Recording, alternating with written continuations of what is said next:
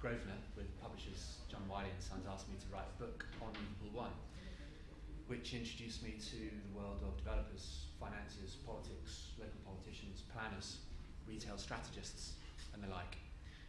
Hence my title, in spite of or because of. The book is now written, it's not yet out, but over the last 7 or 8 months I've met so many people who aren't architects, and it strikes me that Liverpool One has been driven by people who, but there's been so many forces coming together to forge Liverpool One. I've never been quite sure if Liverpool One has emerged because of, or in spite of, all the various, often contradictory efforts of all the associated parties. I'm not here as an apologist or a champion for Grosvenor. I sort of come bearing facts, really. One personal opinion, though, that I'd like to air is that Liverpool One is merely a brand. It's not a place, it's not a district, it's a brand for a new district. And my guess is that eventually the brand Liverpool One will eventually disappear. Because the deepest irony behind this new district or this extended main retail area is that it's all about connectivity, linking up the streets, linking up the views, a seamless extension of what Liverpool already had. And so to brand it separately seems to me to be an oddity. And Liverpool One was invented for retailers, pretty much, for retailers who were a little cynical about Liverpool. Could business really be done in Liverpool?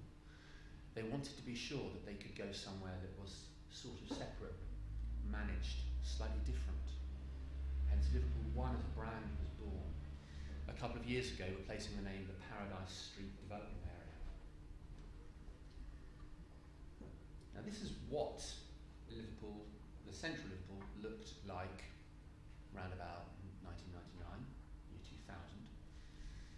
And you see the consequences of World War II bombing, really. It had been ploughed, flat, 1960s development. You have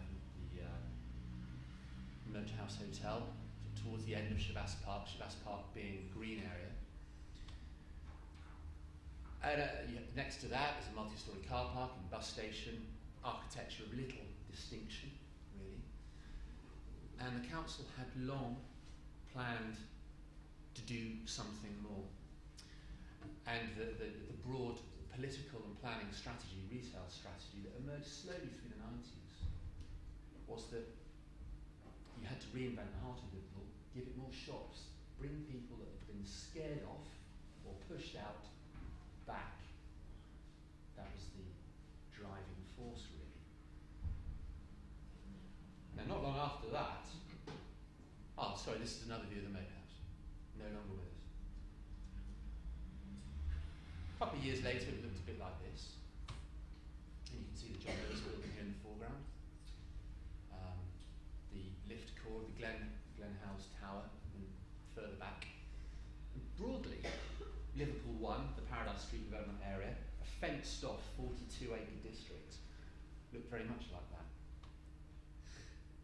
And now it looks very much like this. Another Paul McMullen photo, actually. He took most of the photos of this area for the AR last January. Here you can see Paradise Street, veering off to the left, Manistee Lane to the right. You have Allies and Morrison's building here, which Tim's going to tell us about in a moment. Glen House building, beyond that you have Howard Tompkins. To just about on the right, you can see Stevenson, the work of Stevenson Bell, and in the distance, you can see the work of Dixon James. It's a sort of an architectural wish list in many ways. Not all necessarily world-class, international stage, landmark, iconic architects, but I think the policy deliberately was good, solid, well-mannered, experienced people. But this idea of because of or in spite of, it's an interesting one for me. It also gets a park, by the way. This is AstroTurf in the foreground, that's why it looks so good. But it's the only bit of the park which is AstroTurf. Very beautiful park. and Caesar Pelli building in the background. Gets its own bling as well, Piers Goff's bling building. Very beautiful photo, beautiful building. This idea of because of or in spite of. Now, the various parties involved in Liverpool One, you have, on the one hand, you've got bankers, equity holders, you have the town council, the city council, you have the fact that it won the title of European Capital of Culture in 2003, which just drove the timetable backwards, quickened it up, cost Grosvenor a lot of money. Many of the areas flanking Liverpool One were about to be deemed and have been now deemed as a World Heritage Site. Precious archaeology beneath the ground. As I say, lots of competing forces. And I have to say, it's any wonder anything got built at all, no matter whether you like it or you don't, whether you think the master plan is very strong, personally I do, or the buildings are very strong or very weak. Doesn't really, in one sense it doesn't matter. One of the interesting things, of course it matters, but one of the interesting things is that it all happens so fast. I think there are other cities around the UK, particularly in England, that have been working on their own in the city developments for a very long time and have been watching this happen, and it's quite amazing that it has actually happened so quickly.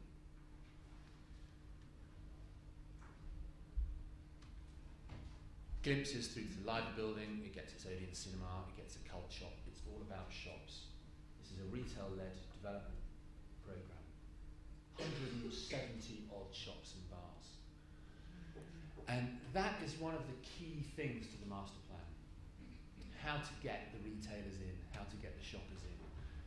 This has been driven by Grosvenor, but do not make the mistake that the Grosvenor of today is the Grosvenor of 350 years ago when it built Mayfair and Belgravia. The Mayfair and Belgravia, then it was a greenfield site, it was the vision of one particular family with lots of money. This wasn't all paid for by Grosvenor. Grosvenor owns 20% of this. And they lost hundreds of millions of pounds on it. They've got a lease for 250 years. They might get their money back. This is a CAD image of what it looks like from the air. It's that big, it's 42 acres, it's 35-ish buildings, 26 architects, 5,000 people work there. And this is a map that, a drawing that superimposes one map upon another. In the white, you can see the original shoreline of Liverpool. And you can see the creek in which the original wet dock was built in 1715. In the light blue, you can see the new buildings, the way the docks and buildings pushed their way into the Mersey. And in the orange, you can see the boundary of the Liverpool One development. So it's big.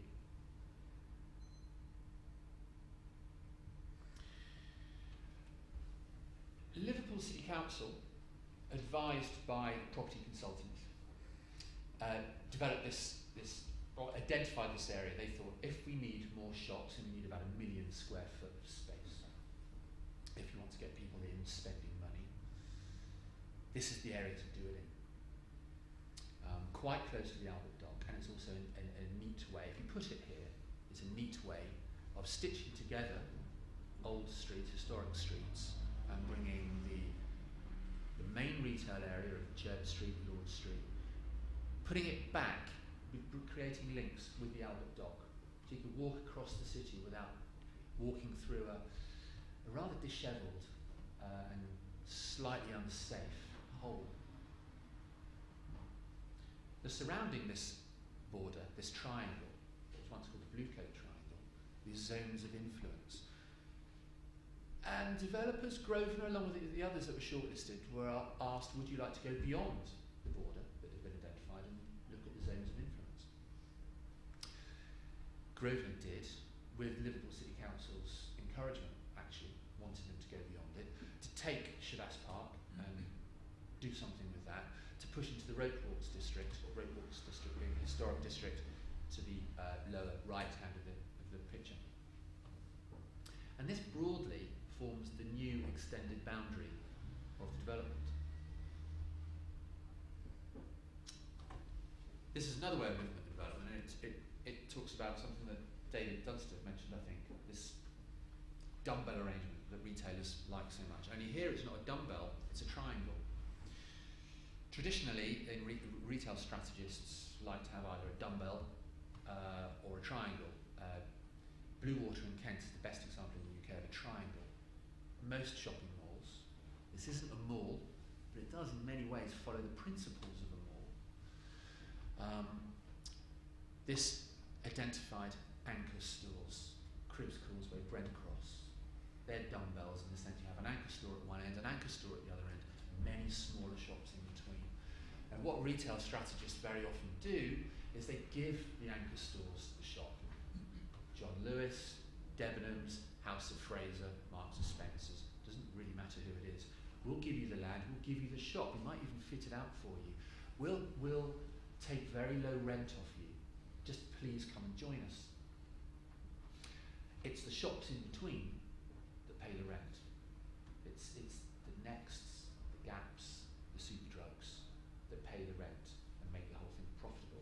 Now, for a scheme as large as this one, you need lots of them, and it's a best part of 5 years to fill most of it. It's about 92% let now, I think. There's about 165 retailers, most of them paying top whack. But here we see that it was originally going to be a 3 anchor store development. On the bottom red circle, John Lewis, which is there.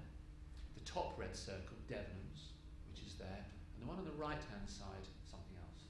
And something else never happened, actually. They could never quite, as far as I understand it, never quite sign a deal with someone else who was a large occupier of space.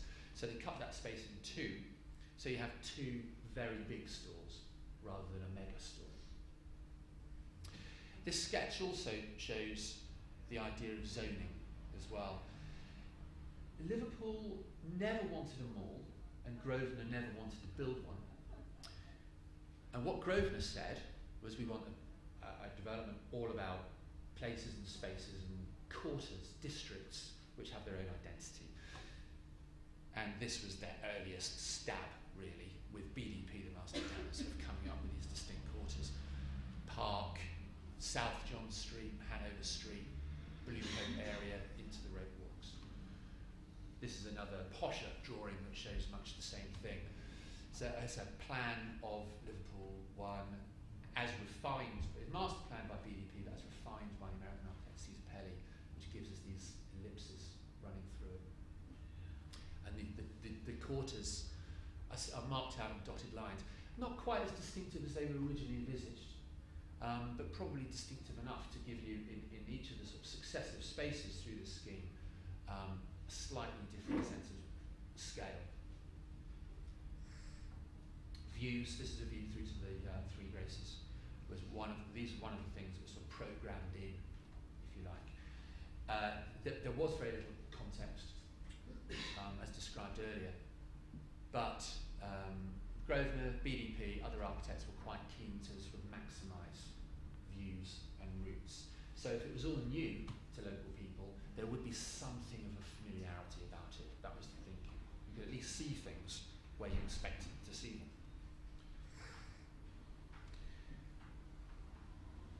This is Caesar Pelli's tower, One Park West. Big row of English heritage, too tall, or too tall for this part of the Strand. So if you just look at the upper part of the building, they did that. That's the power of parametric design, isn't it? Rather than truncate it and chop it off, you get that. I think the building is the poorer for it, and also it's less profitable, there's less space in it. Personally, I'm not even sure that English Heritage are convinced they've done the right thing with insisting they get a small building, but no, there you go. Liverpool 08, capital of culture. Now this was interesting, this almost ruined Grosvenor. Around June 2003, Liverpool it won the competition, it won the race to host the capital of culture in the UK. Now around that period of time, June 2003, Grosvenor had no money, had no land, had not gone through the CPO, the compulsory purchase order process. It had very few detailed designs, but they either heroically or moronically promised to meet the 2008 deadline. We will have this built for 2008, they said. We can't promise for the 1st of January 2008, but we can aim for the summer. Phase 1 opened the 29th of May, and Phase 2, 1st of October. They pulled it off. But it cost them. It cost them an awful lot of money. It cost a few people their jobs. And it's caused people at Grosvenor to be a little rueful, shall we say, about how they do business in the future. I show this merely as an introduction for Tim. Tim will recognise this, the zigzag stair. I was looking for an image that showed quality. Now, every property developer will tell you that any property development to be successful is all about time, quality, and money. Now, Grosvenor had pinned themselves down in terms of time. They had to be complete during 2008. They pinned themselves down with quality as well. They were determined to deliver something of high quality. Their equity partners, the people funding this, the people funding the other 80% that Grosvenor didn't own, insisted that they would have a say in quality. In fact, the equity partners were very clever because they were protecting their own investment, and they said, we will agree a price for all this. If you go over budget, we are not paying for it. You will do that, Grosvenor. But we insist on commenting on quality all the time. Grosvenor agreed. Grosvenor had very few trump cards to play. So what everybody got was a scheme of broadly very high quality. And Grosvenor just watched the costs spiral. And Trevor Skempton was one of those people reminding Grosvenor, I think, of the need for quality. And what happened, really, I have to say that Grosvenor did buy a lot of the land. The City Council owned a third of it and gave that to Grosvenor. Grosvenor bought the rest, and they bought the rest as the property prices were rising. So because of the fact of rising property prices, and because they were working with contractors who begun building work before detailed design had been done, because they had to meet this 2008 deadline. Changes kept coming in, the contractors were tearing their hair out, prices were going up, and it ended up in some sort of horrible spiral, and lessons have been learned, and I'll come on to them in a moment. But we get happy children, so that's all right then. This is a boy enjoying himself in the fountains, which mark the line of where the original wet dock was, which put Liverpool on the path to greatness, really. It sealed off its estuary, effectively, and said, ships come in at high tide and close the gates, and you'll be safe in here. Mark Preston, who is the Group Chief Executive of Grosvenor, he said to me, he's very proud of Liverpool One, but he said, we won't do it like this again. And I doubt anybody else will either. It's unviable. Now what he means is effectively it was a one-phase project. They did it all at once, one fell swoop. They opened bits before they opened other bits, but broadly, one massive phase. They won't do that again. Grosvenor, and I dare say other property developers watching, will be very careful to phase big developments like this. They'll be more commercial. The development agreement signed with the City Council was very clever. And what it said was, Grosvenor are able to start building when they've got some anchor stores signed, or they've got the anchor stores signed up. The compulsory purchase orders have been made. Planning permission has been granted. You've got your land. But what it didn't say anything about was commercial viability. it didn't mention it. So Grosvenor were committed back when they signed this in 2002. So by the end of 2004, when they had the money, they had the land, they had the road closure orders, they had planning permission, they had to get cracking, irrespective of whether or not it was commercially viable. And as it's turned out, it hasn't been that viable. Now, that's not to say that Liverpool's the loser. Liverpool City Council is a huge winner, in the sense that it gets 5% of the ground rent, it gets business rates, and it's pulling in a lot of people who are spending a lot of money. That's not, I'm not making an architectural judgment there, that they're monetary numbers. Liverpool doesn't even have to manage it or clean it. Grosvenor does that. There's another argument there to be had. There's also a consideration now within Grosvenor about what exactly quality is. Do you need a blanket high quality assessment across an entire development, or are you able to be high quality selectively? What is appropriate? So I think in the future, if things of this scale happen in the UK again, you'll be seeing developers being rather more cautious, a bit more commercially astute, perhaps. I'll finish on one observation.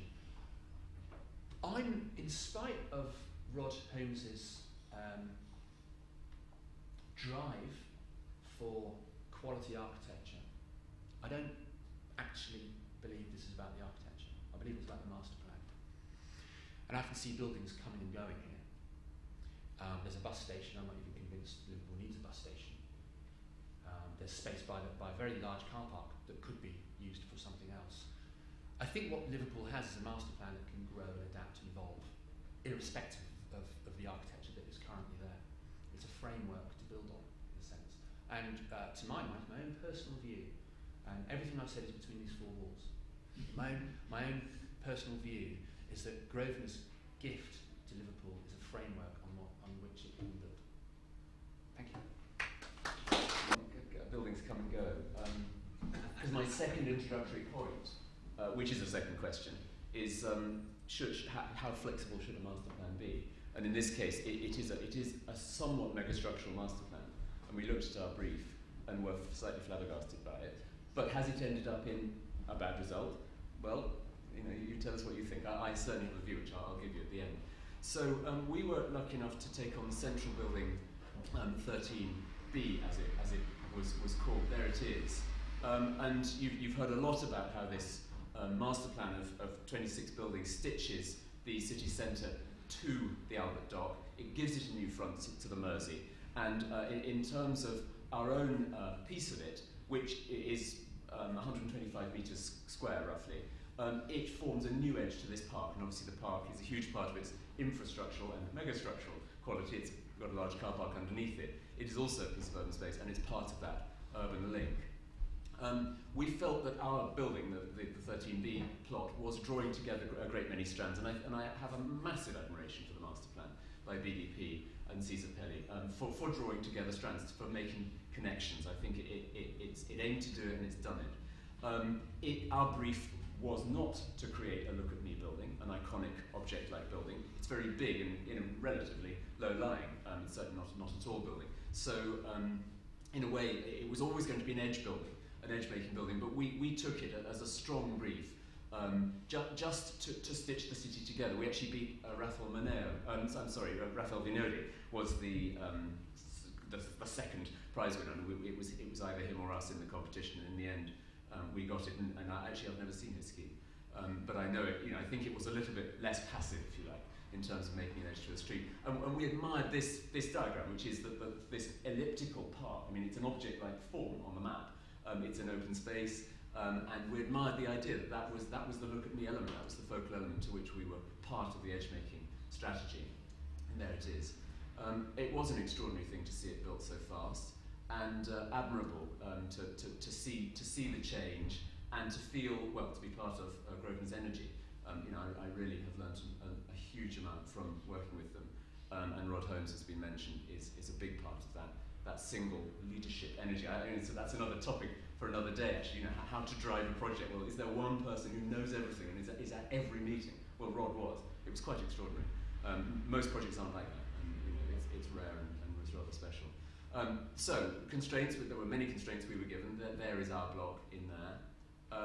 One of the most difficult constraints was these cuts towards views. I mean, who on earth would think of asking an architect to make a sort of 2 to 3 story cut through their building, right through the middle of it, simply to give a glimpse of, yes, a very important building, the Liver building. Will it produce good or bad architecture? Will it defy the architect's vision to the point where he's beaten? And there are many examples of architects not being able to cope with such things and producing a bundle of compromises, I guess. Similarly, can this corner be cut off? Is it worth being cut off for a very important view from the park, the approach from Derby Square?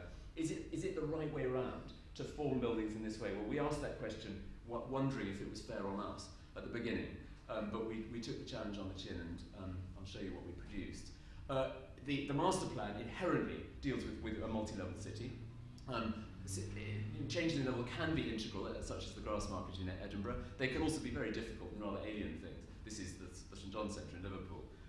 How do you make them feel real? How do you make them feel integrated with the city? And how do you make it feel like a coherent piece of street, really, a coherent piece of the city fabric?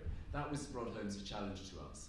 We did look at scale. That's the Bank of England, so we're the same size as that. We are also the same size as many, 6 or 7 small grain urban blocks, if you compare us with parts of Covent Garden. And we didn't want to be a single unbroken lump. There is a route through the building anyway. But to what extent, we asked ourselves, are we going to acknowledge that this is one building by one architect, with a continuous and consistent facade treatment all the way around it? Or should we begin to pretend it's 3 buildings, or pretend it's 6 buildings? And that was a topic for discussion in terms of human scale. How big is the street, and how big does a person feel within the street? The layers of the master plan, ground and subground car park, rising up to lower parts of street edge. There's Paradise Street, Paradise Place, South John Street.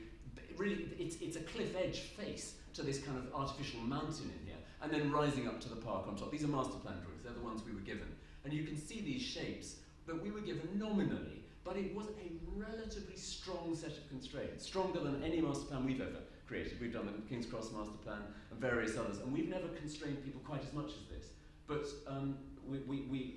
we took it as the rules. The rules were the rules. That was our brief. It was our commission, and we could see the point of bringing people up a couple of levels, up from College Lane, up to the park, and really making this multi-level city with inherent within its structure and its anatomy a sense of strata. And the rock strata of Liverpool, the sense of this, what once was a rocky promontory at the sort of prow of the Pool Creek, as you saw in the previous plan, the sense of the rock and the hilliness, the topography and geology of Liverpool, and its toughness, its erodedness, as shown in this very familiar image of anyone who's arrived in Liverpool by train, is one that helped us develop an idea about how to make a really rather tricky set of constraints and a building which was so big that it's effectively a large urban block into a coherent piece of architecture. So here we have that base strata, that base zone, and into that, or around that, there is an urban edge which relates to the outer streets, the city side of the development. In the middle of that is cut this canyon, if you like. It's a multi-level street, it's South John Street, and it will in some way feel different. It's bound to feel different. And if you look at the master plan constraints, we're given a whole set of bridges and escalators and connections, which are not inherently street-like. They're certainly not normal parts of normal streets, where Paradise Street and Paradise Place are fine. We know how those work. This is different. It is also different as it rises up to its upper levels, changing level with escalators on the line of College Lane, coming out to the park, and this great kind of plateau level with the great panoramic elliptical curve. That is also not normal. That is not a normal piece of city. It's a park front. It's something festive. It's something maritime or open to the wind and the weather, if you like. It's a thing of contrasts. And we found this as we began to come to terms with the difficulty of the shapes that we were being given. We've actually found it pretty inspiring as a way to do things in a way we hadn't done before. Interesting comparison between the Piazza San Pietro, which is the same size as this park, very, very close to the same. The roundedness and the robustness and the toughness and the bashable nature of much of the fabric of Liverpool. Of course, it's dock front, it needs to be bashable. Did give us this feeling of mouldedness, of erodedness, of weather and robustness. Clearly, we did not want to create a building that felt hollow when you knocked it, and we did want to create a building that will last for hundreds of years, we hope. It reflects the two sides of the city, the urban side and the salty side, and it is also a city of red and white. I mean, obviously everyone thinks of Liverpool as quite a red city, red brick, red stone, but it also has this strong element of white for the special buildings. And we knew that somewhere in there might be a formula for giving this building, well, for allowing this building to reflect the character or the essence of the place from which it is grown. Here's the promontory, there's the Castle Rock high on a hill, and roughly here is Paradise Street, and our site actually is cut by the line of the creek. We thought about our building maybe as a sort of landmark retail building, a bit like Selfridges, but it's not a department store, it's a bundle of shops, cafes, cinema entrance, and so forth. And we also thought about it as a cluster, almost a sort of citadel, rising up this 13-metre rise up the section. There we have the section, Paradise Street, South John Street in the park. We also looked at the city grids, its own geometry. The geometry we were given was complex. The city grids surrounding it are complex, and the whole building into the creek, development of different docks, actually knocking out a whole lot of urban fabric gradually to increase the extent of the docks. The custom house there. This, we felt, was going to produce a building of some complexity. It has a strong front to the park, but it also has been moulded. It's been moulded and deformed and made complex by a set of irregular influences upon it. And of course, that's, we think, probably where the interest comes. That's a very early conceptual model showing the strata. Is it a fruit which has been cut and revealing its kind of inner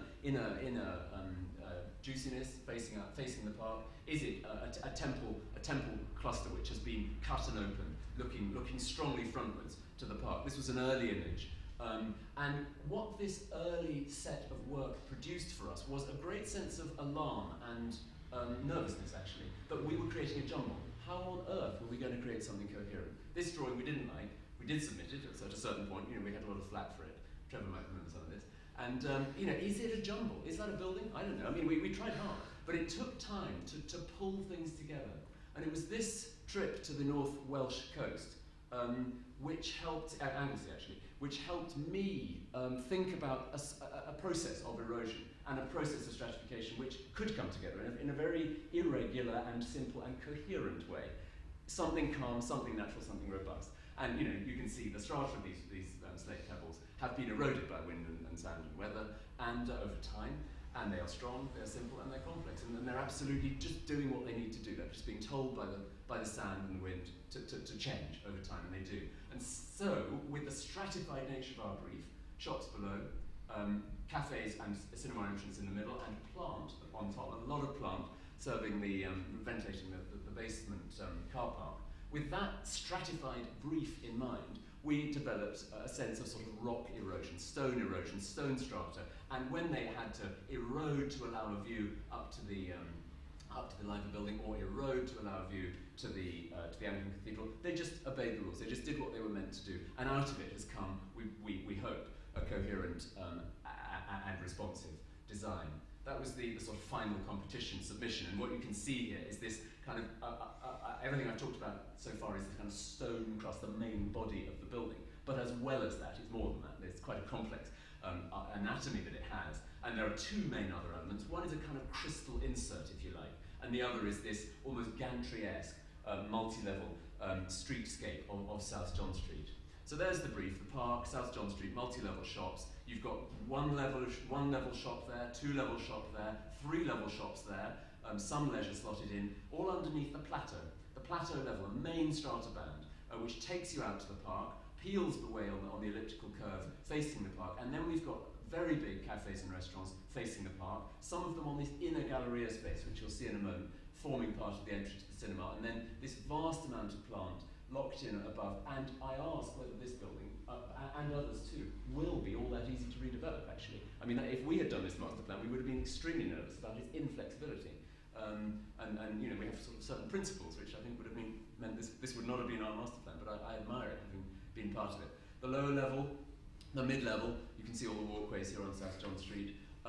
And if you look closely at the plan here, we took the move of not making it this break in the building, College Lane break, not making it feel like two different buildings, but making it in some way respond to the complexity of the geometries. So we've allowed the two geometries of the two perpendicular sides to play against each other, and this break of the facade invites one in, and it certainly does break down the scale to give a slightly more finer grain, really, to what is otherwise, a frontage of over 100 metres there. And there you can see these are early designs, early drawings of the Galleria route coming up to the big curve. How to deal with the main street frontage. This was an early drawing. How to make a largely solid wall of the upper part. Certainly give primacy to the retail frontage below, and also be something of beauty in its own right. And you can see some direct influences of the Palazzo of the Doge's Palace in Venice. Solid above, lightweight below, but also the kind of simple strata of a very, well-known, but in a way very bread and butter commercial building in Liverpool. That kind of stratified base and upper format helped us to again discover a proportioning, an unusual proportioning of solid above open, which acknowledged the natural desires, the natural requirements of what primarily is a retail frontage. It's meant to be very classy and open and welcoming. Meanwhile, it has this great sense of mass and solidity. So if we begin with the retail frontages, each one is to be a jewel, each one is to be special, each one is to be branded by its own occupant, but at the same time have some street-like lasting sense of being part of a building bigger than the individual tenants. Meanwhile, how does that fit within the larger structure of the building? And it was Rod who insisted that we bring the building to the ground, and insisted that this wasn't just glass for retailers, and then you can do whatever you like above, or rather you sort of do the architecture above. We need something classic, if you like, lasting, solid. And we worked away at the different ways of dealing with this. In particular, the different ways of dealing with the sort of how to find beauty in the upper wall. Was it going to be a glowing thing? Was it going to be clad in terracotta, metal, glass, titanium? And pretty quickly the idea of stone, and a good sort of stone which is somewhere between brown and pale, but not too pale, might be red. Those became pretty quickly our decisions. So we've got stone, we've got a strongly marked strata band, cafes, and then we've got this three-storey retail build-up divided into retail bays, the 8.1 metre grid. The likenesses to stratified buildings, heavy above, light below, meanwhile all of it very robust, are visible in Albert Dock. And the moment of finding the right stone to use to clad this building with Rod, who is there, and Robert from Langeroog and the quarry guy in Germany, we quite quickly started talking to Vetter, the German quarry, because they belonged to Langeroog. They seemed as good as any, and we were thinking about Jura's limestone, a fine grey, rather sort of, well, quite a pleasant stone, but in danger of looking a bit like concrete.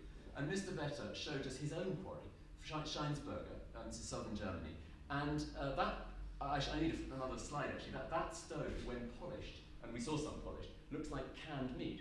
It's pretty much the ugliest stone I've ever seen in my life. I mean, it literally sort of pedigree chum style. And luckily, it was pockmarked, a bit like travertine. And I thought of bush hammering, because bush hammering we were bush hammering the Jura anyway, that gravelly texture. And once bush hammered, we came back and we saw these samples, and you can see perfectly clearly that the one on the right has a kind of richness and a brownness and a Liverpudlian quality, which we were all deeply excited by. And it happens to be very economic as well. So that became the decision, and I think this is part of why we love the building that we've produced. And others seem to respond well to it as well. On the side street, this is St Thomas's Lane, we actually changed material, partly for cost-saving reasons, to actually allow the concrete panel, which is the way these stone pieces are put together, to allow that concrete panel to show through. It was very important to name the parts. There are many parts of this building, it's complicated. I won't go through them. You've begun to get the idea of the anatomy, rising up through the plan. This is South John Street to the south. The walkways, the deep slot-shaped units, loads of transfer structures being given fixes by BDP from the car park below, because we actually weren't the architects of the car park. We just just took those as fixes, rising up through our building, ducts and so forth, and then rising up to this fluid form, this kind of taking the liquid quality of the curved, eroded forms and adding to it a crystal shape, a crystal zigzag,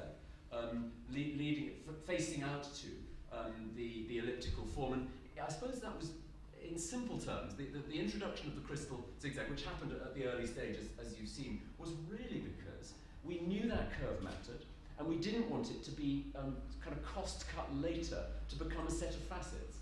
You know, if it had all been subtly curved glass, it might have been a thing of beauty in its pure form. But for us, a natural response, and I guess a celebration of, you know, angled views of frontage from two different sides. You know, each occupant gets this sort of faceted entrance. All of that gave us this idea of putting a zigzag facing the curve.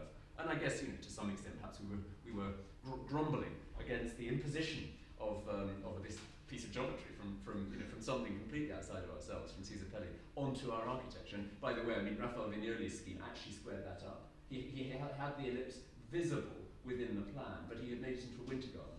And that was part of struggling against what seemed like an unfair set of constraints. There's the plan, this section rising up through the cut, which leads us to the first sort of part of the building, which I'll show you a few images of. How do you make a set of steps feel urban? Well, Spanish steps is one way, Renzo Piano in Amsterdam is another. We saw this piece of the design as a vertical fissure through the horizontal strata of the building, a moment of excitement, and for a long time we assumed that there would be two straight escalators and some stairs on either side, which was sort of for escape and, you know, in case the escalators weren't working. That was a competition drawing, and then it developed. You can see red sandstone being looked at that earlier point. We then discovered that that wasn't going to work with the building inspector, because beyond a certain number of steps, even if you have landing, you need to change direction. And we thought whether we might try and negotiate that one through, but we also looked at allowing the stairs to rise up above the escalators, which produced this unusual and very exciting, very dynamic overlay of moving parts, if you like. And it's become one of the important journeys of the scheme, is to rise up the line of College Lane up to this galleria, which is part of the kind of evening experience.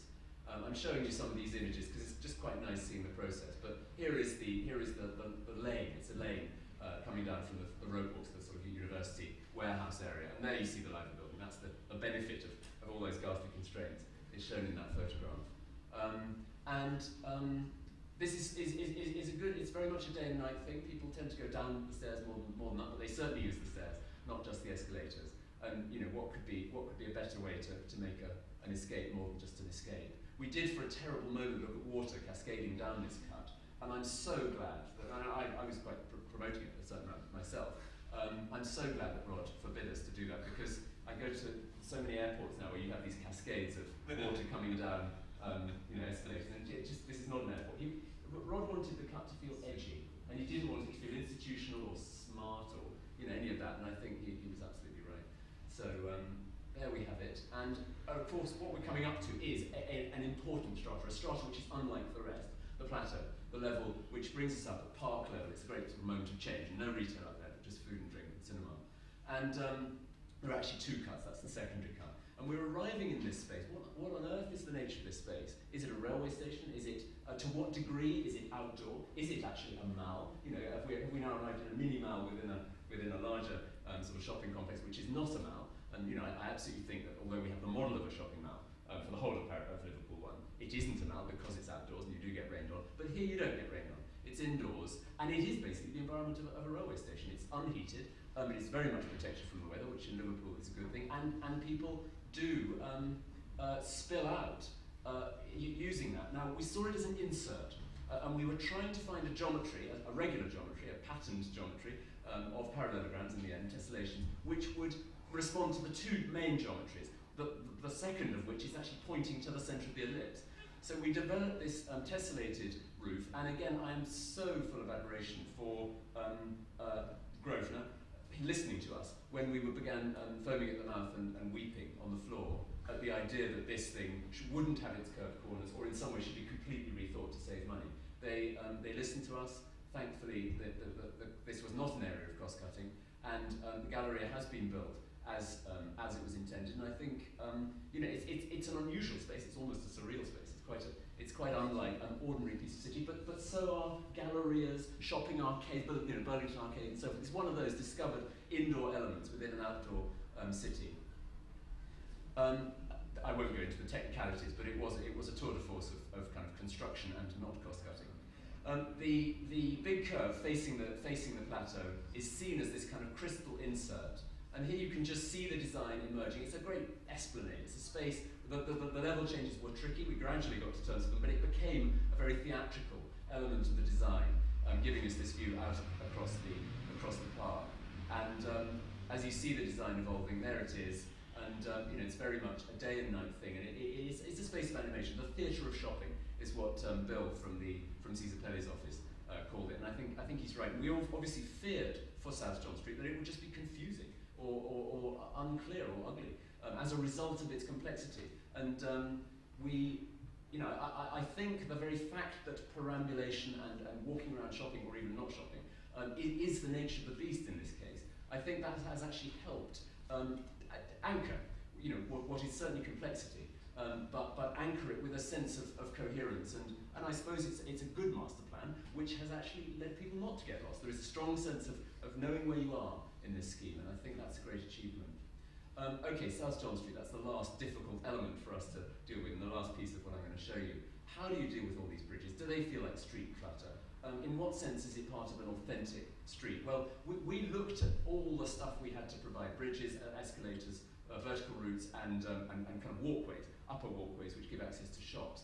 And we did see them as a kind of connected piece, almost an industrial gantry. We looked at the big spans we had to achieve to have as little visual barrier or obstruction to shop fronts as possible. And we did begin to think about really big, hefty, dock-like structures, which would abut the stone urban block, and thereby provide for the routes and walkways that were needed. And interestingly, again, sort of tour de force of consultation, big time, led by Rod Holmes, where basically the decision between this scheme, which we did favour, and I slightly bleed for it actually, I think it was pretty good, this scheme or, well here it is, or this scheme, which is much simpler and, you know, became achievable. We found ways of doing the engineering in a much less expressed kind of way. Basically that column's been introduced instead of that bigger 32-metre span.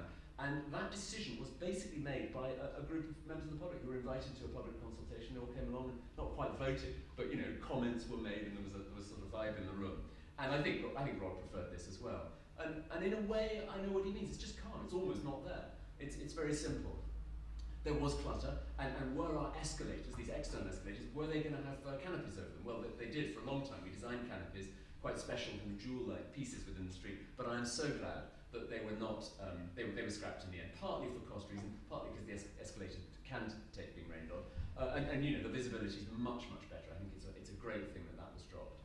And just to conclude, the sculptural nature of the dynamism of a form and a set of forms which has been produced by a set of very tricky constraints, and to some extent by the master plan moulding the building, and held, anchored by a sense of solidity, a sense of something which will last, and something which really benefits from the contrasts of scale and the contrasts of material.